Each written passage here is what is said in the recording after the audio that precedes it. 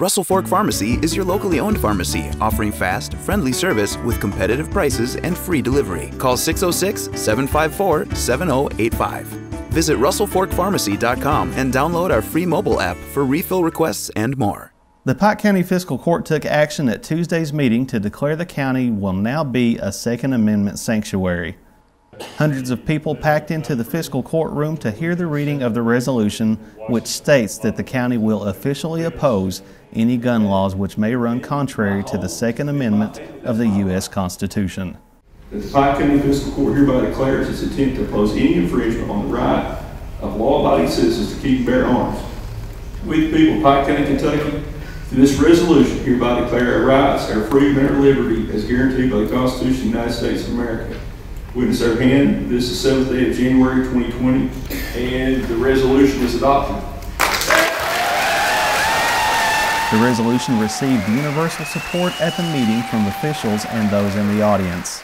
The way the Constitution is right now, why are we going to water down the Second Amendment? What's next? Are we going to water down the freedom of religion? We like to go to church every third Sunday, the second month of the year. And then you water down freedom of press, freedom of speech. We can't start watering down amendments, because I know I have buddies that give their life for this and for what's going on here. I don't see how any of us can stand down and stand by and watch it be taken. Too many people have given their lives. Too many people still today are being employed for the very same reason. We all dance around the true purpose of the Second Amendment. It's not for hunting deer, and it's really not for protecting your house from a wildcat. It's from protecting yourself against those people who want to pass these type laws.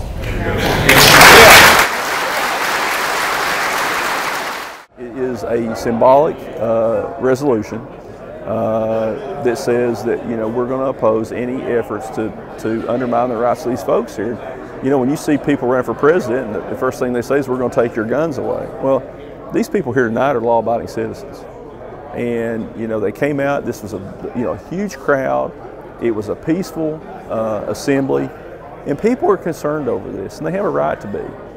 When you see a complete shift in Virginia's government to the point where law-abiding citizens are at risk of being felons overnight simply because of a change in the law, gun confiscation, gun bans, gun registration, to me those are clear violations of an individual's Second Amendment rights.